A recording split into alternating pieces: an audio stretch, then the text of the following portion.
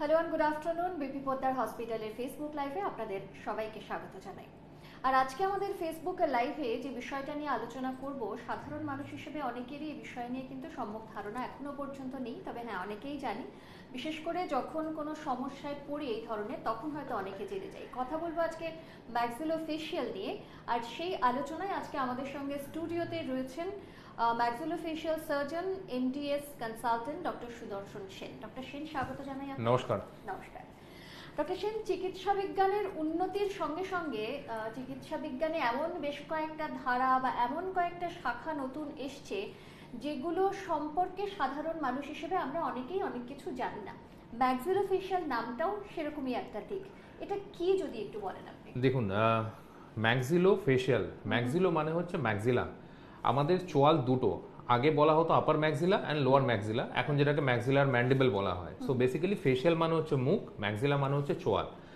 তো একজন maxillo-facial surgeon হচ্ছে সেই স্পেশালিস্ট যে চোয়ালের সংক্রান্ত যে কোনো রোগের ব্যাপারে he is the or she is the concern person regarding any disorders of the maxillo-facial region. আমাদের মানুষ এখনো অনেকেই জানেন না যে এটা একটা নতুন ব্রাঞ্চ যেটা ডিল করে জ সার্জারি রিলেটেড। হ্যাঁ, আমরা আগে লোক মানে মেইনলি ম্যাক্সিলো-ফেশিয়াল সার্জন মানে জানতো ছোটখাটো মাইনার ওরাল সার্জারি করা বা আক্কেল দাঁত তোলা, এগুলো ব্যাপারেই পিপল ওয়ার মেইনলি কনসার্ন বা জানতো যে ম্যাক্সিলো-ফেশিয়াল তাই করে। But recently Times have changed, we have started doing head neck surgeries also. মানে আমরা পা থেকে হাড় নিয়ে মুখে সেটাকে বসাই। In head neck cancer cases আমরা যে কোনো মুখের ফ্র্যাকচার হোক, ট্রমা হোক, পলিট্রমা হোক, আমরা সেগুলো ডিল করি।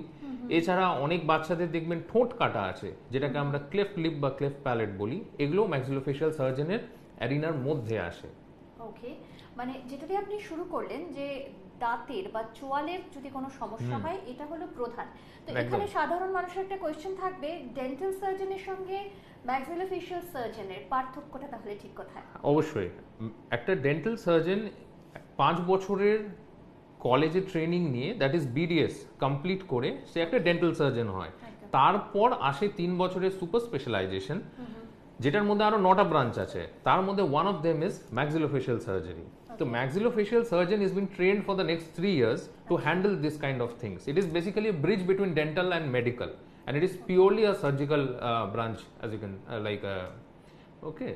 একদমই। আর এই বিষয় নিয়ে আমরা তো কথা বলবোই, আর আপনাদেরও নিশ্চয়ই কোনো প্রশ্ন থাকবে। যদি কোনো প্রশ্ন থাকে ম্যাক্সিলো-ফেশিয়াল নিয়ে, ম্যাক্সিলো-ফেশিয়াল সার্জন যারা রয়েছেন তাদেরকে নিয়ে তো কিছুটা কনসেপ্ট হয়তো আমার বা আপনাদের ক্লিয়ার হলো, কিন্তু সার্জারি কি, কিভাবে করা হয়, কখন করা হয়, এই সমস্ত বিষয় নিয়ে যদি কোনো প্রশ্ন থাকে অবশ্যই আমাদের ফেসবুক লাইভে যে কমেন্ট বক্স রয়েছে সেখানে কিন্তু লিখে পাঠাতে পারেন। আপনাদের হয়ে সেই প্রশ্ন কিন্তু আমি ডক্টর সেনের কাছে পৌঁছে দেবো। একবার আমি একটু চেক করে নিই যে আমাদের এখনো পর্যন্ত কোনো প্রশ্ন এসেছে কিনা। না, কমেন্ট অনেকগুলোই এসছে, তবে প্রশ্ন এখনো পর্যন্ত নেই। অনেকেই সঙ্গে রয়েছেন, অনেকে দেখছেন live, thank you so much.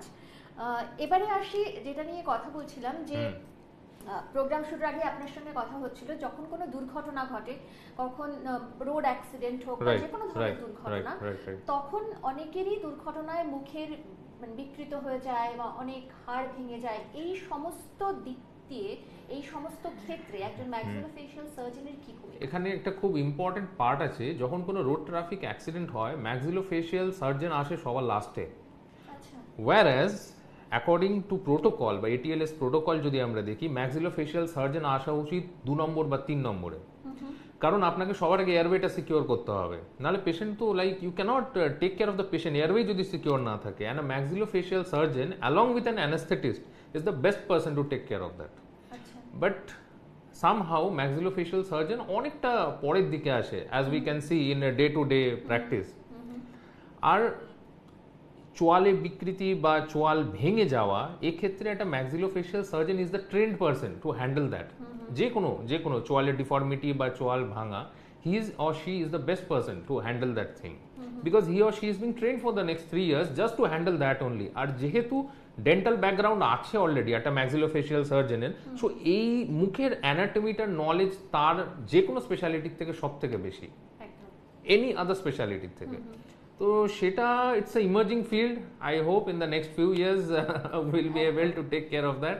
একদম Okay. মানে পরিস্থিতি বা সিচুয়েশনটা খানিকটা হয়তো চেঞ্জ হবে, কারণ Yeah, যেটা yeah. আপনিও বলছিলেন যে চিকিৎসা বিজ্ঞানের একটা নতুন শাখাই বলা যায় এটা, একদম maxillofacial। একদম একদম খুব তো- নতুন নয়, তবে নতুন, হ্যাঁ। তবে নতুন নতুন শাখা, তো সেটাকে বোধহয় অ্যাডপ্ট করে নিয়ে আসতে ইয়েস একটু সময় ইয়েস লাগছে, ইয়েস তাই তো? Yes yes yes yes yes absolutely. যেরকম আপনাকে আরেকটা আমি এক্সাম্পল দিই, দেখবেন বাচ্চা ছেলে যারা খেলতে গিয়ে অনেক সময় সামনের দাঁত পড়ে গেল, ওকে, আমরা সচরাচর কি করি? ফার্স্ট আপনি what will come to your mind, will take to some other speciality, আপনি ডেন্টাল ছেড়ে বাকি সব স্পেশালিটিতে নিয়ে যাবেন। একদম। But the first thing you should do is ওই বাচ্চাটাকে নিয়ে একটা চাইল্ড স্পেশালিস্টের কাছে যান, মানে চাইল্ড স্পেশালিস্ট হুইজ এ ডেন্টাল সার্জন, মানে যাকে পিরিওডন্টিস্ট বলা হয়, তার কাছে নিয়ে যান সবার আগে। ওই দাঁতটাকে আমরা বাঁচাতে পারি আবার 1 ঘন্টার মধ্যে যদি আপনি পৌঁছাতে পারেন সেই পিডিয়াট্রিক ডেন্টিস্টের কাছে, বাট সেটা হয় না। 90% কেসেসে সেটা হয় না। মা বাবা আমাদের কাছে আসেনি 2 থেকে 3 দিন বাদে ওই দাঁতটা নিয়ে। সো উই ক্যানট, বা ম্যাক্সিলোফেশিয়ালের কাছে বা পিডিয়াট্রিক ডেন্টিস্টের কাছে, যার হোক কাছে নিয়ে যান। Like this 2 branches like will handle it the best, I think, as far the subject is concern, but সেটা হয় না। I would say two general citizens or appeal two general citizens, যে যখন কোনো বাচ্চা বা যে কোনো মানুষের you face any kind of জ trauma, first take to a dental surgeon or a hospital and give a call to a dental surgeon, any dental surgeon. তারপরে maxillofacial will definitely come if যদি operation করার দরকার পড়ে বা কোনো complex surgery থাকে। ওই অ্যাওয়ারনেসটা আনাটা I think is very much needed, specially বাচ্চাদের ক্ষেত্রে ইজ আরো নিডেড। দাঁত আমরা বাঁচাতে পারি, একটা ন্যাচারাল টুথ, আর একটা এখন আমাদের কাছে ডেন্টাল ইমপ্লান্টসও আছে, যেটা হচ্ছে ন্যাচারাল টুথের আপনি বলতে পারেন একটা substitute, but natural tooth is natural tooth, you can never replace it with any artificial materials. So that is all I would like to request, যে যাতে যদি দাঁতের কোনো টাইপ ট্রমা হয়, first take to a dental surgeon immediately, don't waste your time. আর চোয়ালে যদি কোনো ভাঙা থাকে বা কোনো সমস্যা হয়, take to a maxillofacial surgeon. Search করুন ম্যাক্সিলোফেশিয়াল কোথায় আছে, কোন সব হসপিটালে এখন ম্যাক্সিলোফেশিয়াল সার্জন আছেন। আই থিঙ্ক লাইক একটু সচেতন হওয়ার সময় এসেছে। খুব খুব খুব। আচ্ছা, আমি আরেকবার দেখে নিই আমাদের কাছে কোনো প্রশ্ন রয়েছে কিনা ম্যাক্সিলোফেশিয়াল সার্জারি নিয়ে। না, প্রশ্ন নেই। আচ্ছা, এবারে আসি যে সার্জারি তো করা হচ্ছে, সার্জারির আগে কি কি প্রিকশনস বা কি কি প্রসিডিওর থাকে একজন মানুষের? ডিপেন্ড করছে যে কি টাইপের সার্জারি হচ্ছে। প্রথমত যদি উইজডম টুথ, আমি একদম বেসিক্স দিয়ে স্টার্ট করছি, উইজডম টুথ সার্জারি হয়, আমরা পেশেন্টকে জেনারেলি একটা অ্যান্টিবায়োটিক প্রোফাইল্যাক্সিস দিই for the like next 3 days, তারপর আমরা সার্জারিটা পারফর্ম করি। সচরাচর মানুষ আক্কেল দাঁত তোলাতে ভীষণ ভয় পায়, ভাবে যে বড় অপারেশন আছে, কি হবে। বাট আমি বলতে চাই, আক্কেল দাঁতের যদি সমস্যা হয়, সেটা যদি ইগনোর করা হয়, ফিউচারে it can cause big trouble. So it is always recommended, initial যখন সমস্যা হচ্ছে, গেট ইট এক্সট্রাক্টেড আউট, আক্কেল দাঁত। ওকে, আচ্ছা, এটা গেল বেসিক সার্জারি। এরপর হচ্ছে সিস্ট বা টিউমার। সিস্ট একদিনে হয় না, প্রথম কথা। সিস্ট যেখান থেকে শুরু হয়, আমরা যদি সেই স্টেপটাকেই আমরা রুখে দিই, ইনফেক্টেড দাঁত থেকে যে সিস্টটা হচ্ছে, সেখানে if you get a root canal done immediately, দেন ওই সিস্ট হবেই না কোনোদিন। আর যদি সিস্ট হয়, দেন visit a specialist, concern maxillofacial সার্জনের কাছে যান, he is the best person to treat ইট। মানে তখন জেনারেল কোনো ডাক্তারকে না দেখিয়ে যদি একবারে যাওয়া যায়, তাহলে এক্স্যাক্টলি সময়টা অনেকটা বেঁচে যায়, অনেকটা বেঁচে যায়, প্রগনোসিস অনেকটা ভালো হবে, সুস্থতার হারটা অনেকটা বেশি হবে, প্রগনোসিসের পার্সেন্টেজ আরো বেশি হবে, রিকভারি আরো ফাস্ট হবে, টাইম ওয়েস্ট না করে। আর হেড নেকের ক্ষেত্রে আমরা যখন ক্যান্সারের অপারেশন করে থাকি, সেক্ষেত্রে আমি মানুষকে, আমাদের এখন অনেক আমরা মানে মানুষকে অ্যাওয়্যার করার চেষ্টা করি যে স্মোকিং ছেড়ে দিন, চিউইং টোব্যাকোর এই হ্যাবিটগুলো ছেড়ে দিন। যাই হোক, মানুষ কতটা সচেতন আমি জানি না, বাট যদি না হয়, দেন সেক্ষেত্রে সেটারও চিকিৎসা আছে আমাদের কাছে। ওরাল ক্যান্সারের এক সময় cancer was like it has no answer, but now we can cure ইট 100%। আমরা মানুষটাকে সুস্থ করতে পারি, we can add years to life. Okay, and life to years also. একদম তাই। অর্থাৎ এই কথা প্রসঙ্গে, ক্যান্সারের কথা যখন বললেন, এই প্রসঙ্গে আরেকটা কথা আপনিও কিছুক্ষণ আগে বলছিলেন, জন্মগত কারণে অনেকের মুখের তালুর সমস্যা হয়, ঠোঁটের সমস্যা হয়, কাটা থাকে, এটাও তাহলে ম্যাক্সিলোফেশিয়াল সার্জারি করে পুরোপুরি কিওর করা সম্ভব? একদম 100%। নির্দিষ্ট কোনো বয়স থাকে, মানে এই বয়সের মধ্যে করলে সেটা পারফেক্ট হবে? হয়তো অনেকে খুব ইয়াং এজে করতে পারলে স্কারটা অনেক কম হবে, মানে যে কাটা দাগটা বোঝাটা কম যাবে যদি খুব ইয়াং এজে করা যেতে পারে। সে তো ইয়াং এজে যদি অপারেট করা হয়, I think prognosis will be much better. ওকে, আরেকটা হলো, মানে যখন আমরা জানলাম যে আজকে আমরা ম্যাক্সিলোফেশিয়াল নিয়ে কথা বলবো, হাড় গ্রাফটিং এর কথাটা আমরা জানতে পারলাম। মানে সেটা কি আপনারা শরীরের অন্য কোনো অংশ থেকে একদম হাড় একদম এনে প্রতিস্থাপন একদম করা হয়? একদম পা থেকে হতে পারে, কোমর থেকে হতে পারে, হাত থেকে হতে পারে, depends from patient to patient. But সেটা ম্যাক্সিলোফেশিয়াল সার্জারি করে এখন আফটার রিকনস্ট্রাকটিভ সার্জারি ট্রেনিং এর পরে। That is another super speciality after MDS. MDS এর পরে আরো কিছু বছরের ট্রেনিং এর পর মাইক্রোভাস্কুলার রিকনস্ট্রাকটিভ সার্জারিও ম্যাক্সিলোফেশিয়াল সার্জন আজকের দিনে দাঁড়িয়ে করছে, আমরা করি অন আ ডেইলি বেসিস। ওকে, সেখানে কোনো জটিলতা থাকে? জটিলতা তো অবশ্যই, যে কোনো cancer surgery madam is a gross surgery, তো জটিলতা বলতে কমপ্লিকেশনস থাকে, but any surgery has its own complications, but those are negligible.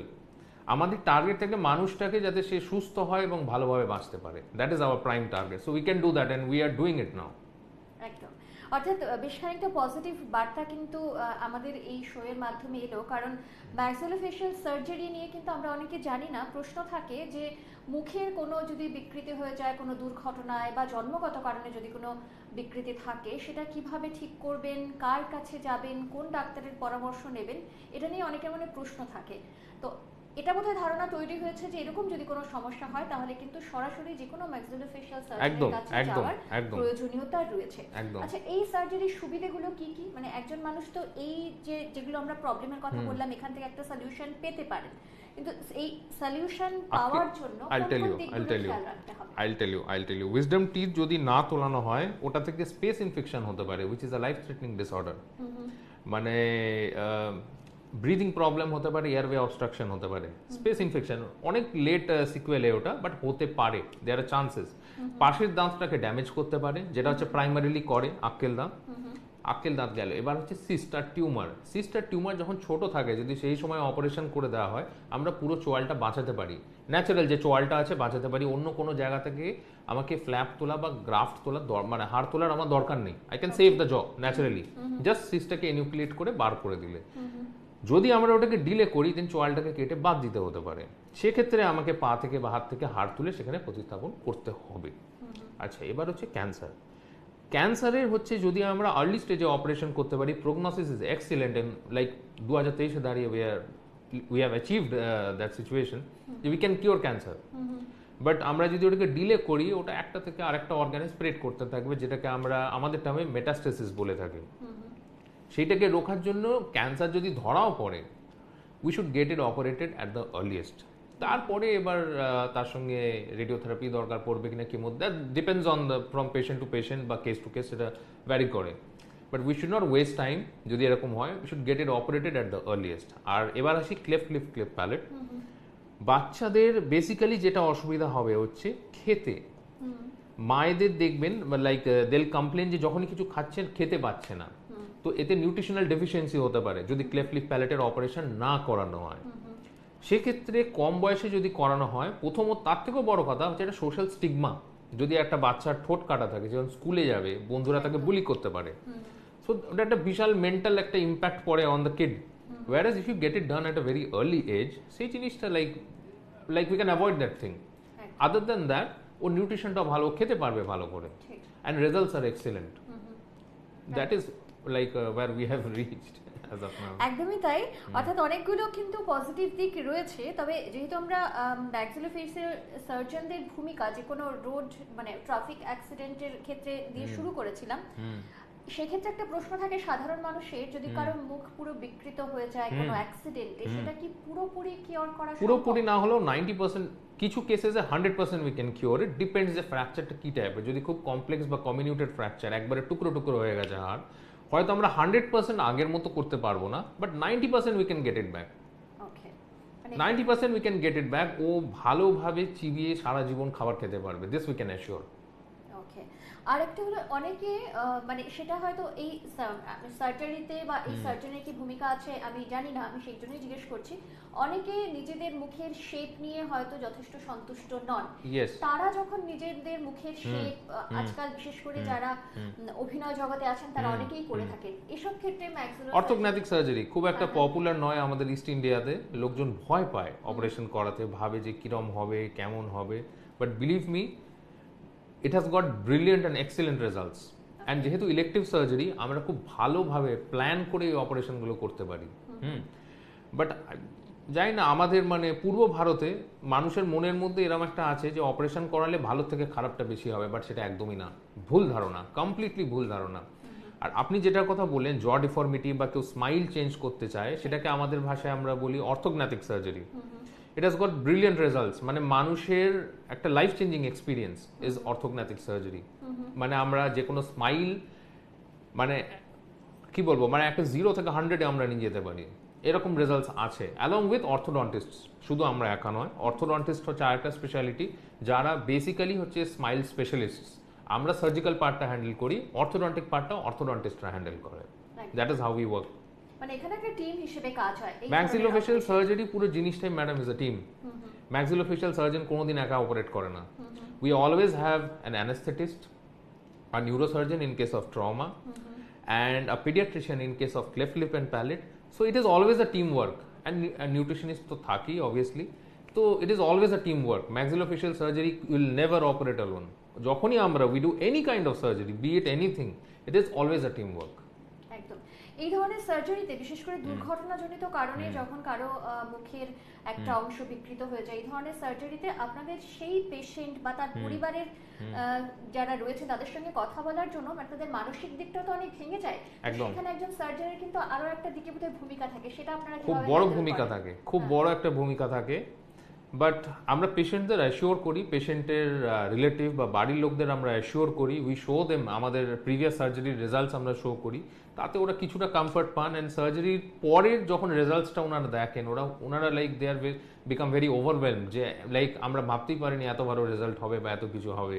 আমরা একটা ট্যারা বাঁকা চোয়াল নিয়ে এসেছিলাম, বা মুখটা পুরো ঢুকে গেছিল বা ভেঙে গেছিলো এতগুলো হাড়, অ্যান্ড আজকে লাইক যখন ডিসচার্জ হচ্ছে বা ইমিডিয়েট পোস্ট 48 আওয়ার্স একটা ইডেমা আসে অপারেশনে করার পর মুখটা ফোলে, আফটার দ্যাট যখন ধীরে ধীরে ইডেমাটা সাবসাইড করে, অ্যান্ড আমরা মানে পেশেন্ট পার্টিকে মানে ডিসচার্জের কাছাকাছি হয়ে আসে 4 কি 5 on the 4th day or 5th day post অপ, রেজাল্টস দেখলে the patient party or relatives they become very overwhelm, যে আমরা ভাবতেই পারিনি এরকম রেজাল্টও আসতে পারে।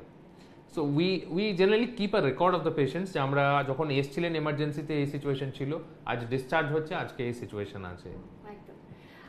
এই যে ম্যাক্সিলোফেশিয়াল সার্জন বা ম্যাক্সিলোফেশিয়াল সার্জারি যে এত বড় একটা ভূমিকা রয়েছে, আমাদের হাসপাতালে কি কি ধরনের ব্যবস্থা রয়েছে? আমাদের হাসপাতালে সব রকম ব্যবস্থা আছে। আমাদের এমার্জেন্সি তো রয়েছে, লাইক 24 আওয়ার ফাংশনিং এমার্জেন্সি, আমাদের আইসিইউ আছে, আমাদের ট্রেন্ড স্টাফ আছে। We have all the specialities here to handle any kind of emergency. আমাদের যখন রিসেন্টলি দেয়ার ওয়াজ আ ব্রিজ অ্যাক্সিডেন্ট, ব্রিজটা ভেঙে পড়লো যখন কয়েক বছর আগে, so we had like numerous patients coming down to BP Poddar, trauma patients, যে for further management and all, so all of them goat cured and went back home smiling. We had brilliant results. একদম। আচ্ছা, এই সার্জারির পর follow up কতদিন করতে হয়? At least 6 months. 6 months follow আপে থাকতে হয়। Every month once. সার্জারির পর immediately you have to come within 7 days।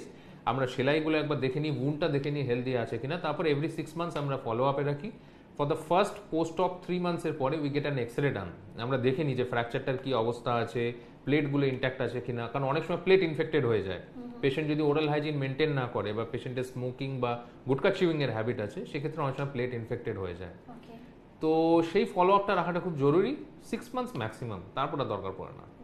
তারপরে নরমাল লাইফে একদম নরমাল লাইফে 1 মাসের মধ্যে চলে আসে একদম, কিন্তু তারপরে ফলো আপের প্রয়োজন, ফলো আপটা দরকার আছে। ফলো আপ আমি একবার দেখে নিই আমাদের কোনো প্রশ্ন রয়েছে কিনা, কারণ অনুষ্ঠানের প্রায় শেষের দিকে আমরা এসে গেছি না। আরতি মজুমদার লিখেছেন নাইস প্রোগ্রাম স্যার, এছাড়াও অনেকে নাইস কনভারসেশন লিখেছেন, গৌতম, মিস্টার গৌতম, এছাড়াও আরো অনেকে রয়েছেন, তারা সঙ্গে রয়েছেন, জানিয়েছেন না। কোনো প্রশ্ন দেখতে পাচ্ছি না। একদম শেষ করার আগে আমাদের অনুষ্ঠান কি বলবেন, যে সাধারণ মানুষের মধ্যে তো সচেতনতার একটা অভাব রয়েছে, সেক্ষেত্রে সাধারণ মানুষের কি করণীয়, মানে এটা নিয়ে তো আমরা একটা বার্তা দিচ্ছি যে এরকম একটা সার্জারি রয়েছে, এটা আমাদের হাসপাতালেও অ্যাভেলেবল, সব রকম ব্যবস্থা রয়েছে। অ্যাজ এ ডক্টর আপনি কি বলবেন দর্শকদের? আমি বাস এইটুকুই বলতে চাই যে যখন জিনিসটা আপনার হবে, any disorder, visit a concerned specialty immediately, not only maxillofacial, any, ওটাকে বাড়তে দেবেন না, নিজে ডাক্তারি করার চেষ্টা করবেন না, গুগল করবেন না, যেটা হচ্ছে সব থেকে বড় জিনিস। আপনারা সব জিনিসে গুগল করতে আরম্ভ করেন। I know Google is a very good thing, but medical সায়েন্সকে কোনোদিন গুগল রিপ্লেস করতে পারবে না। তো first thing is you go to our concern speciality. চোয়ালের সমস্যা হলে ম্যাক্সিলোফেশিয়ালের কাছে যান, দাঁতের সমস্যা হলে ডেন্টিস্টের কাছে যান, but go to the concern specialist. Don't start googling বা ডোন্ট স্টার্ট এদিক ওদিক দেখে নি কি আছে and all. Don't try experimenting with your health, it is massively dangerous. If you come to me in like in the beginning of a stage, I can fix things. But if you come in a late stage, trust me, I will try my best to fix it. But কতটা পারবো আমি জানি না। So it is always better যখন একদম শুরুতে যে কোনো রোগ হবে, you come to the concerned specialty instead of googling on the net. একদম। Thank you so much doctor Thank Sen you. এতটা সময় দেওয়ার জন্য। Thank you. এবং আপনারা যারা আমাদের সঙ্গে রয়েছেন তাদেরকে অনেক ধন্যবাদ জানাই। আশা করি খানিকটা বোধহয় ম্যাক্সিলোফেশিয়াল সার্জারি নিয়ে আমাদের ধারণা একটু পরিষ্কার হলো। এরকম আরো বেশ কিছু বিষয় নিয়ে আমরা আগামী দিনে আলোচনা করব। আপনারা সবাই এভাবেই সঙ্গে থাকবেন আর ভালো থাকবেন, সুস্থ থাকবেন। নমস্কার। নমস্কার।